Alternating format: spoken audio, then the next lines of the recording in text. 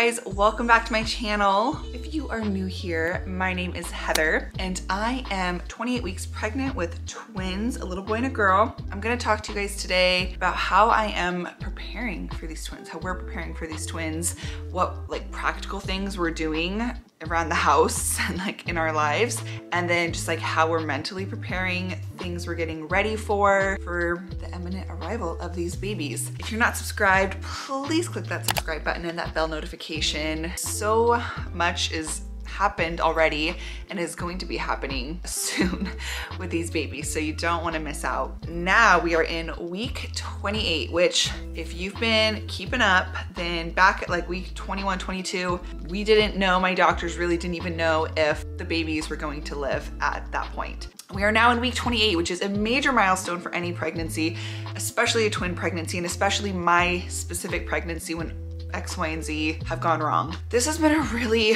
tough pregnancy. It's just so different than what I thought it would be. I feel like turning 28 weeks, like Thanos snapped his fingers, like so much changed in a day yesterday. I felt like so much bigger. I'm a human bounce house, so much movement. And frankly, these babies could, like my water could break tonight. And then all of a sudden I'm having these babies, or we could make it a handful more weeks. But I wanna talk to you guys about what we're doing to prep for little babies. Okay, so first I wanna talk about like the actual practical things. We are just about in the month of April now. Baby's due date is June 20th, but they won't let them stay in past the first week of June. That'd be like 38 weeks. And they're most likely coming sometime in May. Hopefully not April. April is kind of like crunch time. Like if we're doing stuff, it needs to be done in April. So there's a handful of household things that are a priority to us. I would be doing this if it were one baby or twins. So when my mother-in-law was here a few weeks ago, when I was really on bed rest, she like took apart our whole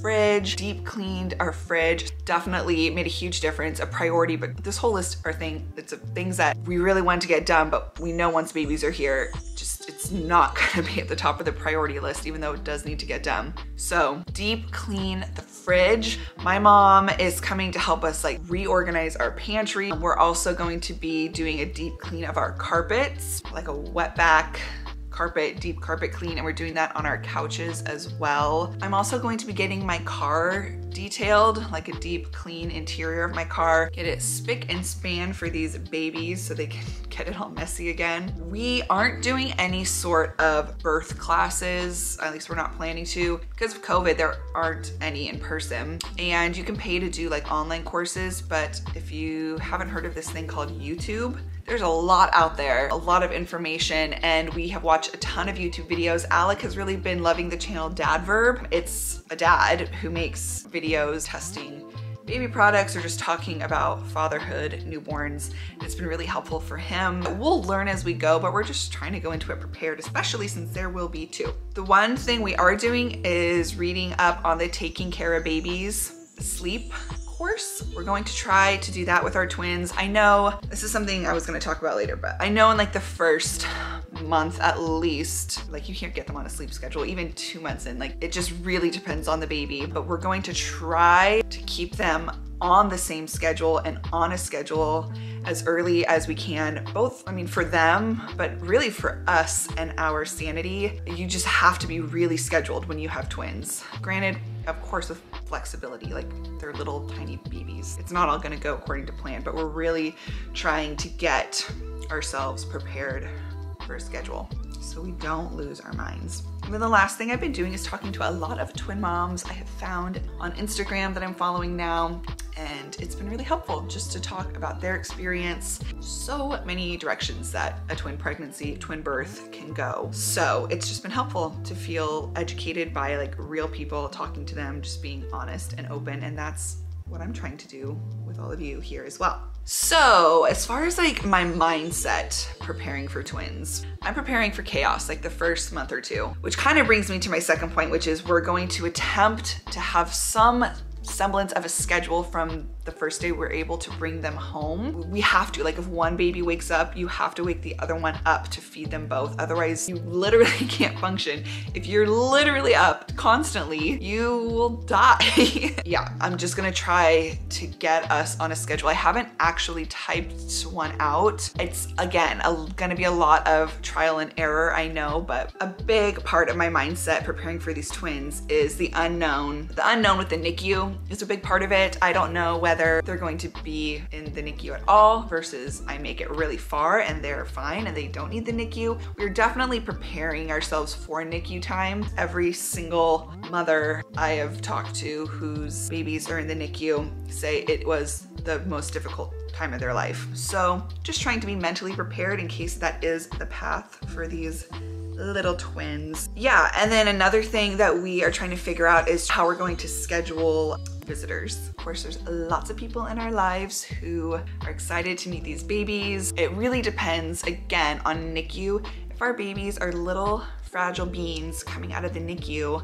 I'm not going to be having people come over anytime soon to see them. And especially with like COVID and just germs and little fragile babies in like their first 8 weeks of life before they can start getting like the vaccines that they need and stuff. This is a conversation Alec and I have a lot, like what decisions are we gonna make about how soon we feel comfortable with certain people coming to see our babies. It's a stressful conversation, it feels like right now, because you don't wanna hurt people's feelings, but your priority is your newborn babies and their health. So, and I think it'll be one of those things that we figure it out as we go. Just, I feel like the word prepare is being used a lot. There's just a lot to prepare for. I'm very excited to be having twins. I'm very excited to not be pregnant. It has just been really, really stressful, and I go to bed every night wondering if I did enough, if I had enough protein. It's really hard seeing my body changing and wondering what it's gonna look like after I give birth. I didn't ever anticipate being the kind of woman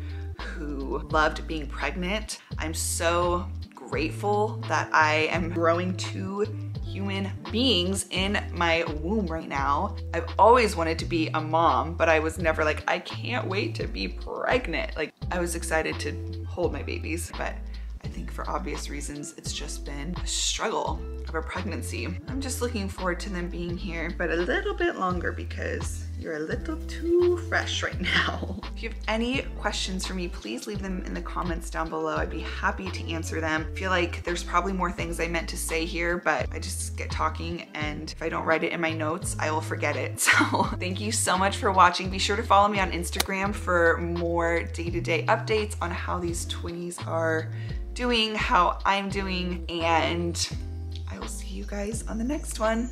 Bye.